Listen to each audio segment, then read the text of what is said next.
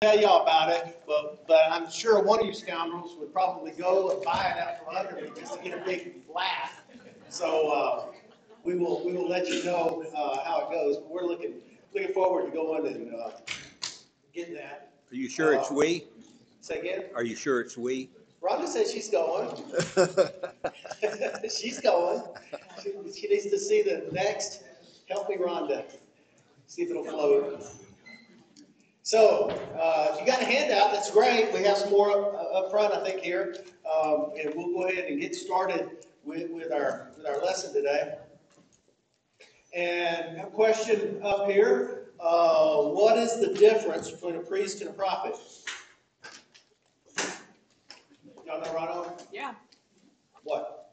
Priest was only from the tribe of Levi, and a prophet could be from other tribes. What was their duties? How were their duties different? Priests were assigned by lot as to what they did in Jerusalem. And so they didn't always do the same thing, but unless they were the high priest. And then the prophets didn't. Some of them weren't even from Jerusalem. Right. I thought prophet was in excess of your revenue of your expenses. That too. It comes from a CPA, right? Okay, so the next question then is what or when have you perceived God asked you to do something you were unprepared for? Now, this kind of touches probably a little on our lesson today about dealing with the Holy Spirit. When have you perceived God asking you to do something that you were unprepared for? Or have you? Yes, ma'am. All of it. All of it. I mean, doors opened. They're just there, and you have to make a decision. Doors open, and you do. That is true. And you feel like God's opening those doors, right? The Holy Spirit. Mm-hmm. Any other thoughts on that? I think sometimes we think we're unprepared, but, God probably prepared you in some way through your life or something you've had, you've done. There's probably been experiences that you've had that make you a lot more qualified for whatever He's maybe calling you to do than you realize. So you're more qualified, more prepared than what you think you are. Yeah, you think you're not. Maybe you compare yourself to somebody else or something. Right. But I think God actually prepares you in a lot of ways. Okay. Well, good. I had a situation that we had a correspondence ministry, and Bill McDonough went to Romania, and he put an advertisement in for our courses. We got 3,600 requests. And so we did it at home, and then the elders called me in and said, how's the work going? I told him. He said, well, don't you think you need to go over there and look at it? And I never intended to be a missionary. That's true. You were a missionary to Romania for in and out. 12 years. 12 years. 12 years over a 15-year period. 3 weeks and 2 hours.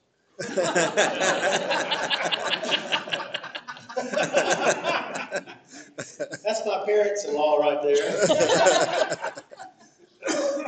Well, good. Sometimes we have immediate things or significant changes in one day to the next. A parent, a spouse, a widow or widower. So there are changes from one day to the next. I think all of those, when you change from one day to another, are harder. Yeah. Okay. All right, so we'll press on then from that, because that kind of leads us into our lesson. Ezekiel was a priest who was called to be a prophet. Now, let me go ahead and preface this. We're going to be looking at Ezekiel here. We're wondering what minor prophet. So let me go ahead and get you prepared.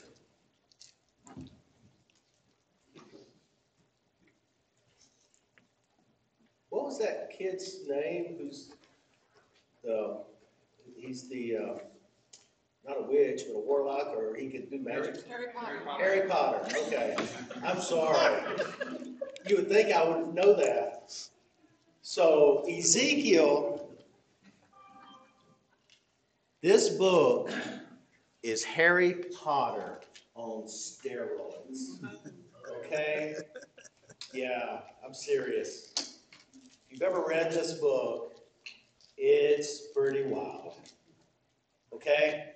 So hold on to your seats, because this one gets interesting. And we're going to see that. But I just want to give you the heads up. Hey, Gary, when is Ezekiel a minor prophet? Since I said he was a minor prophet. He's not a minor prophet, he's just a prophet. But okay. For the, Oh, you're going on his list. I know, I knew I was going to be on his list. This is not going to be for a few days. Help me. Help me. We're talking about Ezekiel today. Anyway, he was a priest who was called to be a prophet. Ezekiel 1, verses 2 and 3. On the 5th of the month, it was the 5th year of the exile of King Jehoiakim. Now, sometimes, as I mentioned, on these prophets, they're easier. Some of them are easier to date than others because they give us a little information that we can see not only from the Bible, but from secular historical references, okay? So, the word of the Lord came to Ezekiel, the priest, the son of Uzziah, by the Kibar River in the land of the Babylonians. There the hand of the Lord was on him. As a priest in the temple, Ezekiel was probably born and raised in Jerusalem. He was carried into Babylonian exile in the second wave of captives when Jehoiakim and 10,000 leading citizens of Jerusalem were carried away in 597 BC. You get that in 2 Kings 24, 10 through 14. Ezekiel received a call to be a prophet in the 5th year of Jehoiakim's exile. He received his call at the age of 30. It says, in my 30th year, Ezekiel 1:1. Normally, a Levitical priest assumed the full duties of the priesthood at this age, but instead the Lord called Ezekiel to be a prophet. Ezekiel was married, but his wife died shortly after the Babylonians razed Jerusalem and destroyed the temple in 586 BC. Ezekiel will preach some in Babylon, some in Jerusalem. It appears that some of the exiles were allowed to travel back and forth between Jerusalem and Babylon. Whoa, Jeremiah 29. You gotta slow down. I'm sorry. We're not keeping up. Yeah. And this is really important. I want every note. Every word. We have an appointment to see a boat. It's 10:51. Moving right along. We might do Ezekiel part 2 next week. Okay. I'm caught up. Thank you. Okay. Anyway, they were able to travel back and forth between Jerusalem and Babylon. Ezekiel was apparently part of that privileged group. It's apparent that some of Ezekiel's messages were delivered in person to those in Babylon, while others to those in Jerusalem. It was typical of Old Testament prophets to have visions and perform symbolic acts, and then to explain their meaning. Jeremiah 13, 1 through 11, talking about Jeremiah was told to buy a linen belt, wear it for a while without washing it, and then bury it in the crevice of a rock. After recovering the degraded belt, it was intended to symbolize what was going to happen to the nation of Judah. God used a lot of symbolism with the prophets back then. Jeremiah had visions of an almond rod and a boiling pot, Jeremiah 1, 11 through 15. So, the preponderance of Ezekiel's ministry is going to involve these two categories, visions and symbolic acts. Visions, symbolic acts. Have you ever dreamed, and in your dream, like something you'll have, might be people in your dream from like 40 years ago, but they're in your dream on something that's present day. Some people in here aren't 40 years old, sweetie. 10 years old. Okay. I got a boat appointment. No, I'm just kidding. I'm just kidding. Please know I'm kidding. I do have a boat appointment. It's later this afternoon. But for those of you, maybe 10 or 20 years ago, whatever it might be, something that's mixed in from then, it's mixed in now, and it's like these two events have never happened together, but now they're in my dream and they are. That was kind of it's kind of interesting as I read Ezekiel to think about those things as his dreams and his visions and all that we're going to see here. coming together. It's almost like a conglomeration of a whole bunch of different things that have happened. So, like I said, visions and symbolic acts. Yet the things which Ezekiel did and saw were much more outlandish than that experienced by the other prophets. Like I said, Harry Potter on steroids. He was Ezekiel 8, or Ezekiel 3, 25 through 27, and then also 24. He was struck mute, not allowed to speak, and he was transported from one place to another by what appeared to be a big old hand. Ezekiel 8, 2 and 3. Listen to that. Struck mute, couldn't speak, transported from one place to another by what appeared to be a big old hand. That's in the Bible. Y'all remember all this? I remember it's weird. That's just two examples of many that demonstrate the unusual nature of Ezekiel's ministry. Begins with a very dramatic call. God appears to Ezekiel, Ezekiel 1 through 28. 5th year of Ezekiel's exile, he saw visions of God. The 30th year, 4th month and 5th day, while I was among the exiles, Kibar River, the heavens were open, and I saw visions of God. The visions which follow are going to be dramatic, almost indecipherable. Ezekiel used terms and figures to describe what is in truth indescribable. So some of these visions we're going to look at, some of these things he's talking about. I decided, in my mind, I'm trying to put together these visions as he's describing them. And I said, well, I wonder what other people think about this, the visions. So I did what any good grown man theologian would do. I Googled it. Visions in Ezekiel. And people had different ideas on what his visions would look like if you ever Google that. I was going to put some slides up here with them, and I didn't do it. Well, honestly, I didn't think they would show up that well. But you can look online and see some people's different thoughts on what they believe that they will look like. But we'll get into that here in a second. He first sees a storm coming out of the north, perhaps indicative of the judgment of God. Ezekiel 1 and 4, I looked, saw a windstorm coming out of the north, an immense cloud with flashing lightning, surrounded by brilliant light. The center of the fire looked like glowing metal. All right, we're starting to get into this. That was pretty easy there. He then observes the likeness of 4 living creatures, in some sense having human form, each with 4 faces and 4 wings. Verses 5 and 6. And in the fire was what looked like 4 living creatures. The appearance or form was human, but each of them had 4 faces, 4 wings. Goes on, 7 through 9. Their legs were straight, their feet were like those of a calf, and gleamed like burnished bronze. Under their wings, on their 4 sides, they had human hands. All 4 of them had faces and the wings of one touched the wings of another. Each one went straight ahead. They did not turn as they moved. So the 4 living creatures faced outward 4 directions with their back parts close together. Tips of the outspread wings touch one another, making a square, providing a base on which the firmament of God rested. This is, for a southern boy from Alabama, this is pretty outlandish. I don't much care for Harry Potter, to be honest with you. I watched the first movie. It was pretty good. After that, I was lost. I know there's some Harry Potter aficionados in here, and that's okay. You will really get into this because it's pretty outlandish. Each creature had 4 faces. Verses 10 and 11. Their faces looked like this. Each of the 4 had a face of a human being. On the right side, each had the face of a lion. On the left side, the face of an ox. Each also had the face of an eagle. Such were their faces. They each had 2 wings spreading out outward, each wing touching another creature on either side. Each had 2 other wings covering its body. So, each had the face of a man, an eagle, an ox, and a lion. Man here is the greatest of all creatures. The eagle is the most noble bird.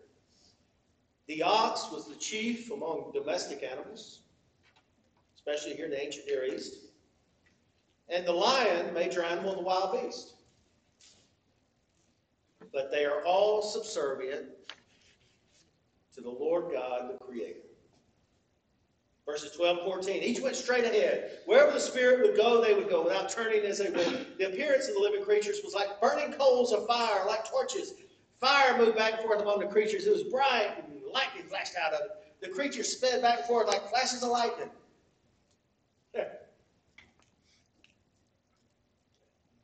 I find this pretty neat, actually, in a way. Since each creature had a face on all sides, it could always face the Spirit of God without turning. Listen to that, since each creature had a face on all sides, it could always face the Spirit of God without turning. Creatures move back and forth with great speed and freedom with God's Spirit. So then, the next description, if it isn't enough for you, is pretty mysterious and almost unfathomable. Verses 15 and 16. As I looked at the living creatures, I saw a wheel on the ground beside each creature with 4 faces. This was the appearance and structure of the wheels. They sparkled like topaz, and all 4 looked alike. Each appeared to be made like a wheel, intersecting a wheel. 17 and 19. As they moved, they would go in any one of the 4 directions the creatures faced. The wheels did not change direction as the creatures went. Their rims were high and awesome. Their rims were high and awesome. That's why I used to drive an old Ford jacked up, 4-wheel drive, big rims on it, because the Bible says it's awesome. Boom.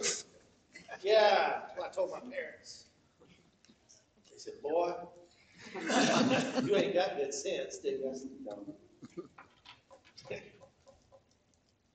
The rims were high and awesome. All 4 rims were full of eyes all around.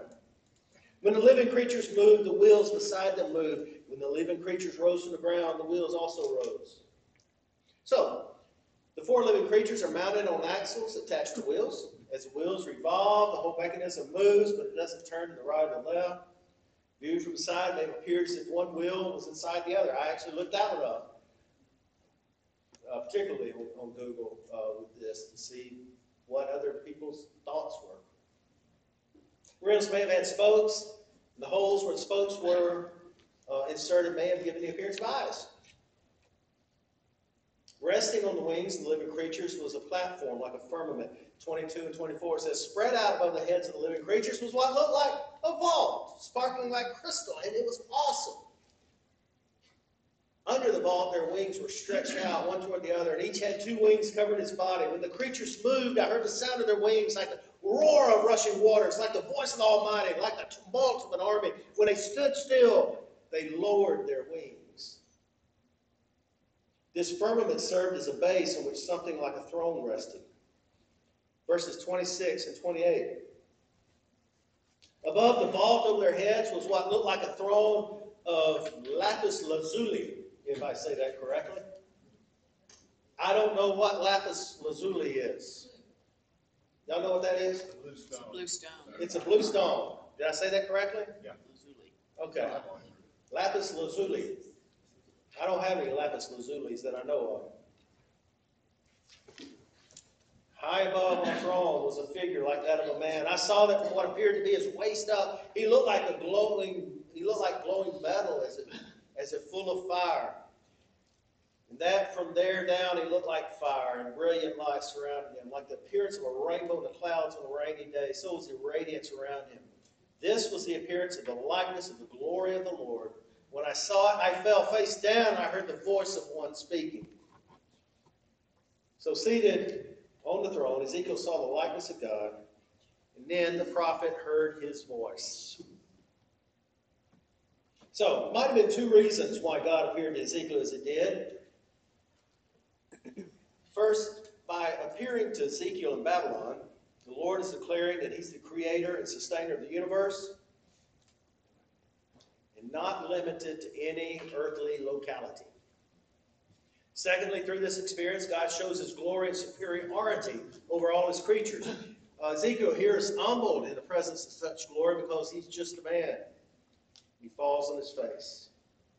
God never lets Ezekiel forget that he is just a man. he addresses, in the book of Ezekiel, God addresses Ezekiel as Son of Man about 90 times. Wow. So God's 5 commissions then to Ezekiel, Ezekiel 2, verse 1 through 3:27. Starting at verse 1, chapter 2, he said to me, Son of man, stand up on your feet. So, I've always chuckled at this. We'd go somewhere and go to worship, and some leader would get up and say, hey, let's stand to your feet. And I've always wondered, well, what am I going to stand to if I don't stand to my feet? But somebody would say, stand to your feet. Y'all ever heard that? No. Y'all never heard that? Y'all ain't going to worship where we've been to worship, I guess, because some leader said that. And I always hit Ron and I said, here we go again, stand to our feet. I said, one day I'm going to do a handstand just to be different. And y'all be like, I don't think you can do a handstand. If y'all collect $1,000 right now, I'll do a handstand. Anyway. But then it's in the Bible. This whole time I've kind of always made fun of that. And I didn't realize it was in the Bible, but yeah, here it is. There it is. He says, Son of man, stand up on your feet and I will speak to you. As he spoke, the Spirit came into me and raised me to my feet, and I heard him speaking to me. So, first commission, I guess, is preach God's message irrespective of Judah's response. He's preaching to Judah, the nation of Judah. God charges Ezekiel to proclaim faithfully the Lord's word to the Jews, even if they refuse to hear, even if they even persecute this prophet. Do it anyway. Preach it irrespective of Judah's response. Chapter 2, 3 and 5. Son of man, I'm sending you to the Israelites, a rebellious nation that has rebelled against me. They and their ancestors have been in revolt against me this very day. The people to whom I am sending you are obstinate and stubborn. Say to them, this is what the sovereign Lord says, and whether they listen or fail to listen, for they are a rebellious people, they will know that a prophet has been among them. Do it anyway. Some people are going to listen, some won't. Some will, some won't, so what, I guess. We're taught to go. We're taught to preach. We're taught to teach. We can't force people to obey. We can't force people to come to Christ in our present day. 6 and 7. And you, son of man, do not be afraid of them or their words. Do not be afraid through briars and thorns are all around you, and you live among scorpions. Do not be afraid. There are briars and thorns all around you, and you live among scorpions. Do not be afraid of what they say, or be terrified by them, though they are rebellious people. You must speak my words to them, whether they listen or fail to listen, for they are rebellious. So Ezekiel's acceptance of God's charge is depicted by a memorable symbolic vision. Ezekiel sees an outstretched hand holding a scroll written on both sides, describing the content of Ezekiel's preaching. It says that, verses 9 and 10 of Ezekiel 2. Then I looked, saw a hand stretched out to me, and it was a scroll. I mean, just think about it. Then I looked and saw a hand outstretched to me. It's like nothing to it. There's a hand. There's a hand outstretched to me. It's got a scroll in it. On both sides were written words of lament, and mourning, and woe. So then, what does the Lord do? He says, eat that scroll. Verse 3, chapter 3. He said to me, Son of man, eat this scroll I'm giving you and fill your stomach with it. So I ate it, and it tasted as sweet as honey in my mouth. Ezekiel's wild, isn't it? Yeah. I ate that scroll. It's good. It's like honey. I guess if it came from the good Lord, it's the way it would be. So the sweet taste of the scroll doesn't suggest that Jeremiah enjoyed preaching doom, but that he gladly accepted responsibility of proclaiming God's word. Even today, some things are easier to preach than others. You realize that? It is. Today's lesson I pondered a long time on preaching and regarding homosexuality. You might say, why? It's because in our culture today of acceptance and all, it's being preached to all of us, especially, I was a government employee, acceptance, diversity, and all like that. And I'm okay with that. I don't have to accept sin, okay? Just because the world accepts that doesn't mean I have to or we should. But sometimes preaching something like that can come across that we hate gays. I don't think any of us do. I hope you do not hate anyone.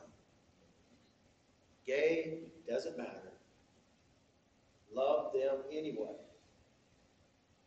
And so, in my life, in my time of preaching, I have struggled sometimes because of things like this. Well, you just hate gay people. You're homophobic. Gay people shouldn't be discriminated against for jobs and other things. I don't think. Just love them, but I don't have to accept the lifestyle.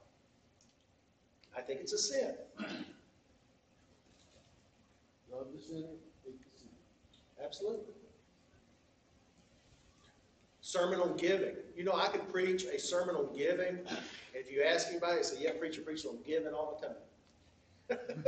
One time a year. I haven't done it here yet. It's coming. Yeah. The next one is, be as stubborn as in proclaiming the message as your hearers are in rejecting it. God declares if Ezekiel carried his message to pagans, they would listen to it and obey. Chapter 3, 5, and 6, you're not being sent to a people of obscure speech, strange language, whose words you cannot understand. Surely, if I had sent you to them, they would have listened to you. But God is sending Jeremiah to Israel to people who are stubborn and obstinate. Jeremiah is unyielding and declaring God's word as his people are rebelling against it. 7 through 9, chapter 3. But the people of Israel are not willing to listen to you because they're not willing to listen to me, for all the Israelites are hardened and obstinate. But I will make you as unyielding and hardened as they are. I'll make your forehead like the hardest stone, harder than flint. You'll not be afraid of them or terrified by them, though they are a rebellious people. Next one, receive my words and declare them to my people in exile. Verses 10 and 11, Son of man, listen carefully. Take to heart all the words I speak to you. Go now to your people in exile and speak to them. Say to them, this is what the sovereign Lord says, whether they listen or fail to listen. So Ezekiel finds himself there in present-day Tel Aviv, where many exiles are living, sits among them 7 days, overwhelmed. Verses 14 and 15, chapter 3. The Spirit then lifted me up, took me away, and I went in bitterness and in the anger of my spirit, the strong hand of the Lord on me. I came to the exiles who lived in Tel Aviv near the Kibar River, and there, where they were living, I sat among them 7 days, deeply distressed. Fourth one, be a watchman of the people, or to the people. Verse 17, Son of man, I made you a watchman for the people of Israel, so hear the word I speak and give them warning from me. In Ezekiel's day, a watchman in a city would warn the citizens of danger by calling out or blowing a trumpet. Ezekiel was taking on himself the role of watchman in his spiritual realm. He'll see what is about to happen, and he needs to warn the others of the danger. Verses 18 through 21. When I say to a wicked person, you will surely die, you do not warn them or speak out to dissuade them from their evil ways in order to save their life, that wicked person will die for their sin. And I will hold you accountable for their blood.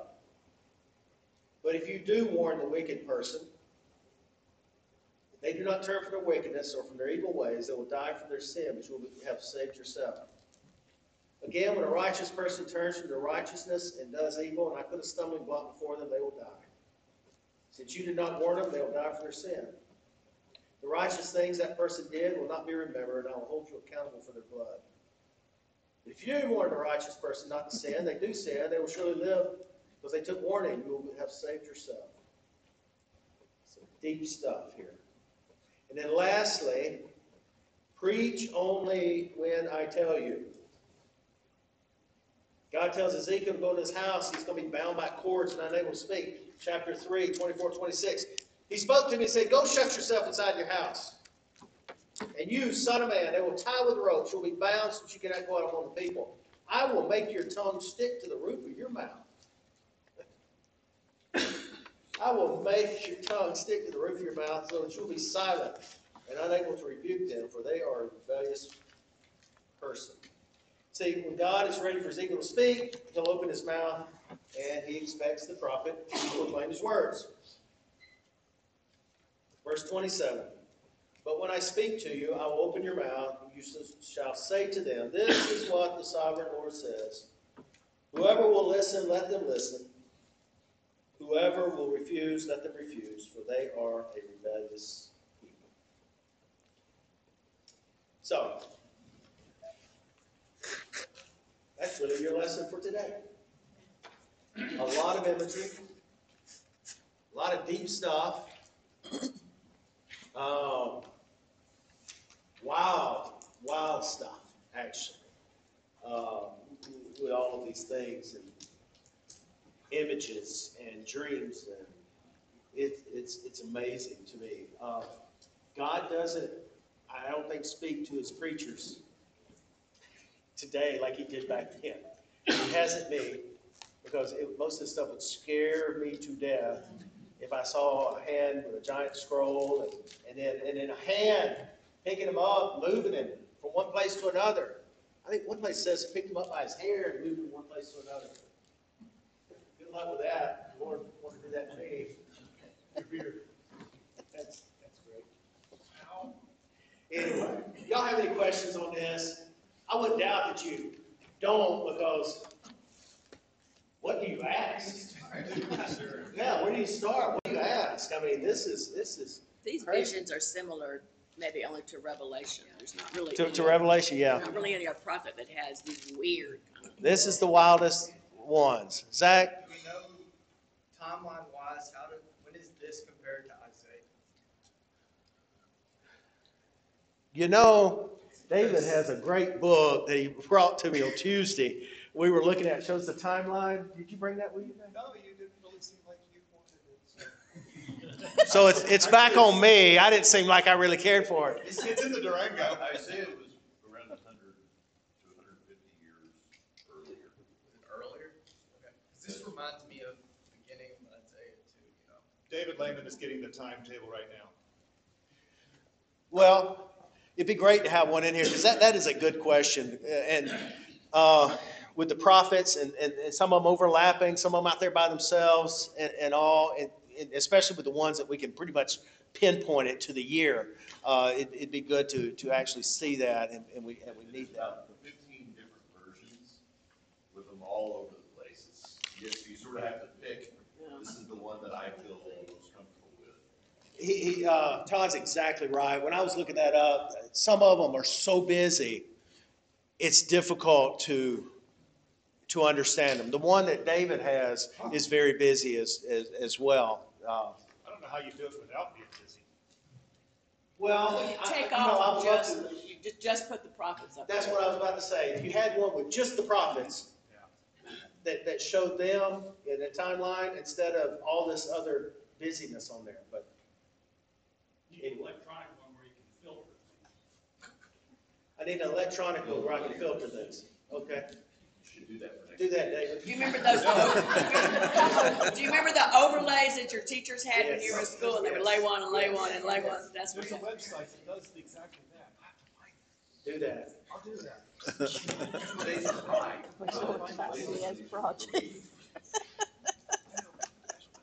Okay, do y'all have any questions? Listen, Is that the vote? That's the old one. that's both good song. That's the one that Hurricane Sally took from me.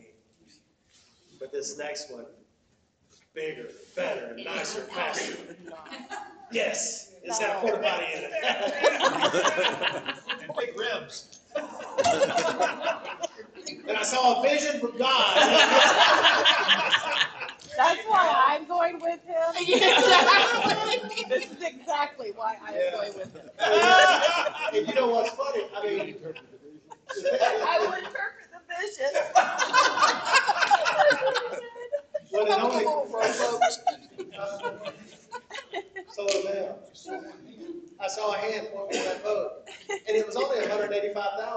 I can't believe we're gonna get that much vote for that little money. I am lying to all of you. There's no way to allow me to get close to $180,000 vote. He starts really, really big, and we just keep going down. See, the way you work it is you take your wife to see these $200,000 votes, and then you finally get one for 10. All right, that's all I got, guys. Thanks for your attention. We'll see y'all next week.